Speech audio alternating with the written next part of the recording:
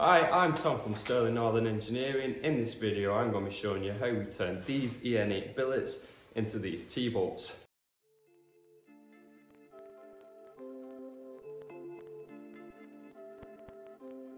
Right, so what we need to do first is cut 20mm off each billet, as they did come too long, but it's not an issue because we can use this material for future jobs. Now we need to clean this billet up.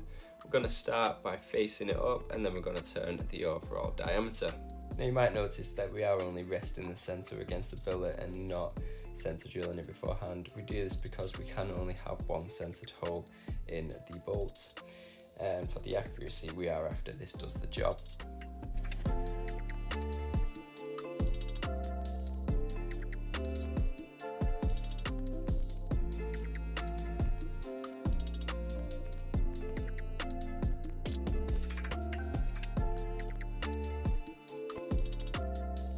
So now we're going to flip the billet round, we're going to face it up to the finishing length, then we're going to spot drill it, and then we're going to turn the overall diameter.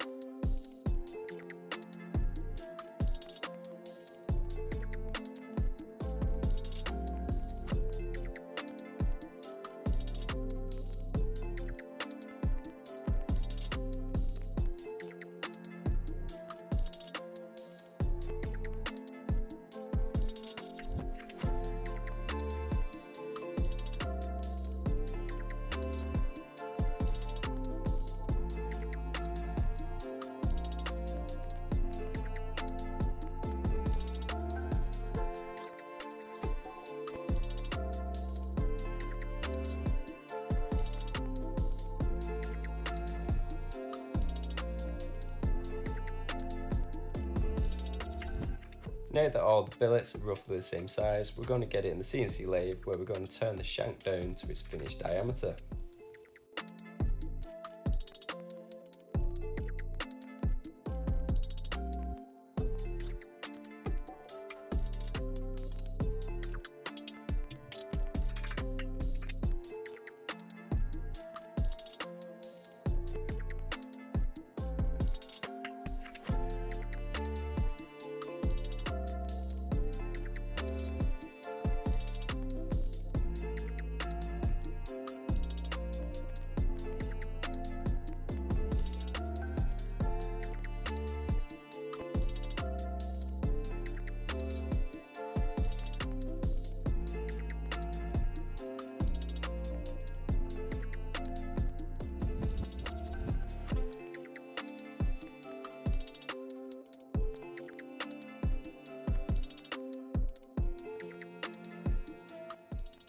As these bolts do have such a coarse thread, we have actually got to make our own lubricant because the machine doesn't like screw coating it with just coolant alone.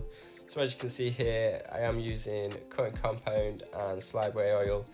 Just got to give it a bit of a mix up, and then we'll be just pasting this on to the shaft.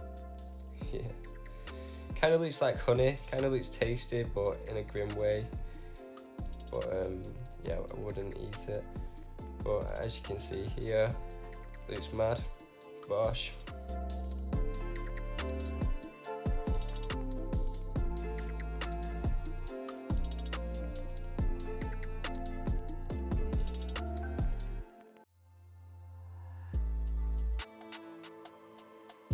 So as you can see here, we are only taking tiny cuts. I believe by the end we was only taking 5 throw cuts. It's because our machine really didn't like those bigger ones. But we did get a nice finish, we got a nice crest. It did take a little bit longer than expected, but you know, if it works, doesn't it? We have already pre-tapped a nut to use as a gauge to make sure it goes on. And as you can see here, it goes on absolutely lovely.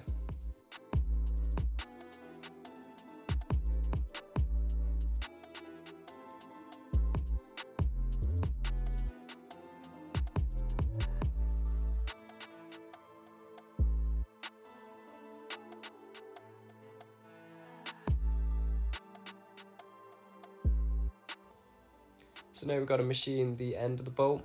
We do this by first spot drilling it, then we drill it, then we chamfer it, and then we start the tap off. We do finish off the tapping manually on because we don't want to snap a tap inside the bolt, because that would be a major ball ache really.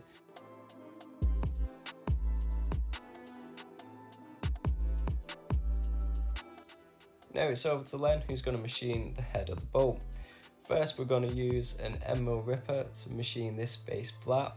Then we're going to clean it up with a face mill, and then we're going to go back to the ripper and machine the sides of the bolt to create that T-shape.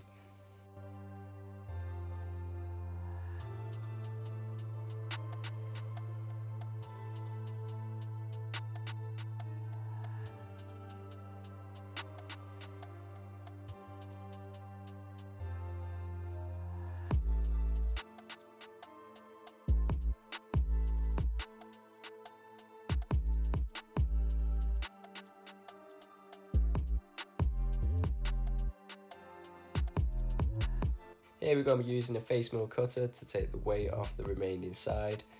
It was actually splashing coolant absolutely everywhere, so I didn't manage to film this full operation because I was getting piss wet through, to be honest.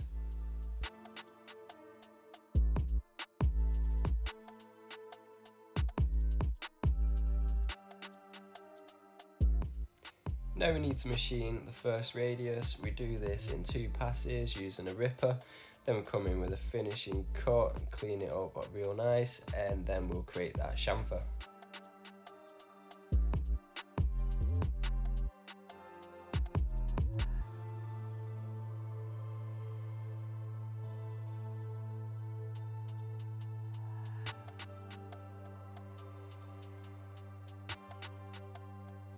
So here's the fixture we made for machining the second radius. This op is pretty much the same as the previous one, but we are also machining the radius in the centre of the bolt as well.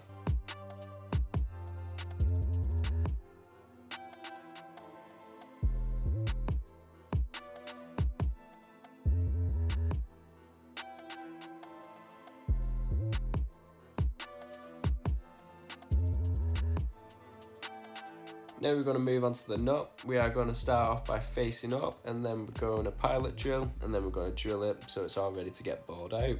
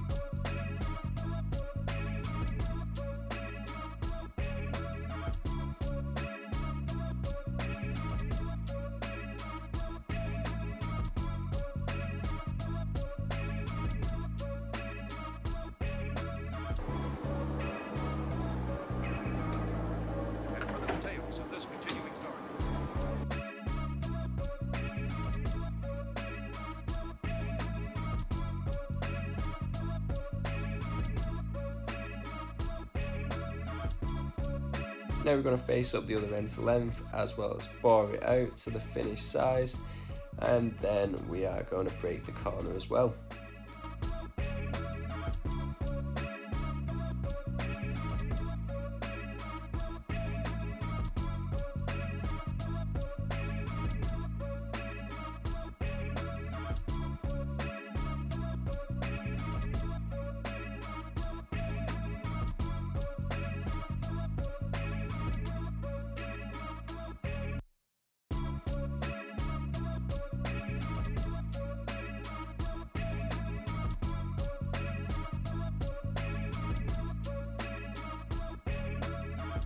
So because our CNC lathe has a 4-jaw chuck and not a 3-jaw chuck, we had Andy rig up this naughty little fixture. So as you can see, we just deburred the corners so it goes in. Now the nut's all ready for screw cutting.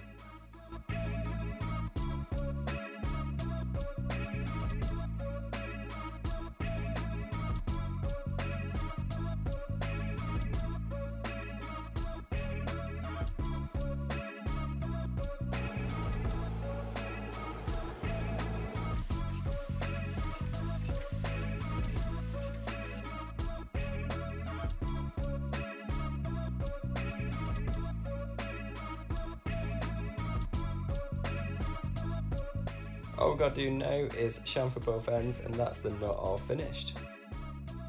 So we normally get the washers flame cut, but we was actually 5 short.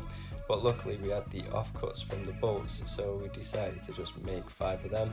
So as you can see, we did just turn the face down and then turn the OD. Now we're going to pilot drill and then drill it. Then it's going to be going over to the CNC machine, where we're going to machine the face to length. Now it does leave a very fine lip, but it's nothing 5 seconds with an angle grinder can't fix and polish out.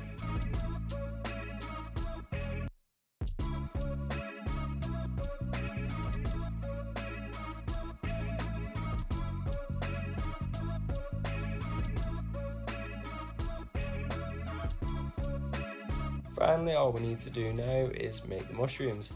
Now these basically are just some screw cut bar. We do a little weld prep on there, and then we weld a washer on. And that's it, that's all the parts needed to assemble these bolts. So you have your bolt, you have your washer, then the nut goes on, and then the mushroom goes on the end. Now we use these mushrooms to catch the nut if they ever do come loose, as these bolts are used to keep a lid on a massive high pressure drum that's 30 foot in the air.